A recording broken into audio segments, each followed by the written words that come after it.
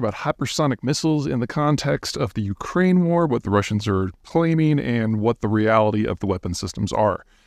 There are two hypersonic weapon systems, the Kinzhal and the Zeihan, that the Russians have been trumpeting around for about 10 years now since they were first tested. In theory, the Kinzhal can go Mach 6 to Mach 8. In theory, the Zeihan can go Mach 7 to Mach 10. And the idea is that when weapons can achieve these sort of speeds, there's no reaction time that can be worked with. And so if they can hit their targets, that's it. It's over. And so everyone has been really paranoid about hypersonics getting into the system of late because the fear is it's going to obviate a whole generation of military technology in the United States and around the world. Not so fast. Let's start with what is happening right now. So far this year, there have been a couple of dozen hypersonics fired off in Ukraine, almost all of which have been intercepted. The Kinzhals, the U.S. Patriot system has shown that it can easily handle a Kinzhal, and it was just in March that we got some debris. The Ukrainians got some debris from some Zeihrans that they shot down. It took them a while to identify them because we haven't really seen these in combat before.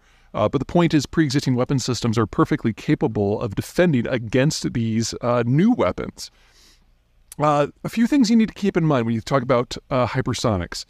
First of all, according to the Russians, there's never been a failed test of a Zeihan. So, from identification to development to testing to field testing to operation, never one. And I'm sorry. No. There are more failures with oatmeal than what the Russians are claiming with supposedly their top-of-the-line missile system. That's just not true. The Russians are doing something that's called lying, but let's assume for the moment that they're telling the truth. What's the second factor? The second factor is flight weight. It sounds cold. You say, well, I can hit Mach 10, but can you hit Mach 10 when it matters? It appears that when those missiles are launched or launched from a supersonic jet, that is already going Mach 2 or Mach 3. And then they have several Mach rating tracked on that above. But those things are being launched high altitude where there's hardly any atmosphere. That means that they can be tracked from a great distance away. If they are going to drop down to the surface discrete radar, they hit thicker atmosphere and slow down considerably. In the case of the Kindlies, we know they dropped down below Mach 2, which puts them well in the range half a normal missile that costs 1 by 10 as much. And again, this is moving at a speed that a Patriot is perfectly capable of intercepting.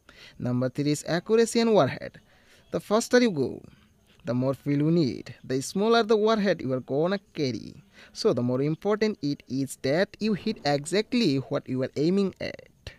As opposed to the general area, well, this is a problem for hypersonic in general because for the faster missile goes, the more compressed the air running across it is.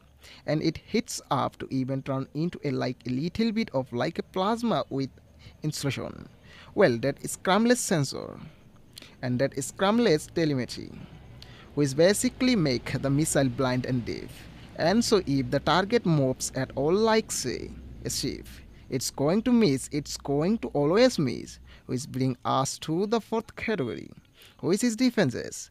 As maintained the Patriot, it's in pretty well against the system in Ukraine, even when not operated by people who have been training on the system for the last several years. But here's the kicker, the US Patriot as good as they are. Now we are near top of the line air defense for the United States. It's just the best that we can cram onto a truck.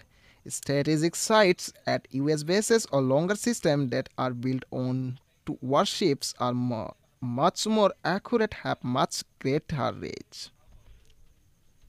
In fact, can even shut down things low Earth orbit, which means that if you have a supersonic that's launched from the sky as opposed to down low, we're going to see it coming far more than a mile away.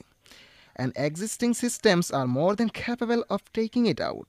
So, does this mean we don't need to worry about hypersonics? Well, let's not overplay this.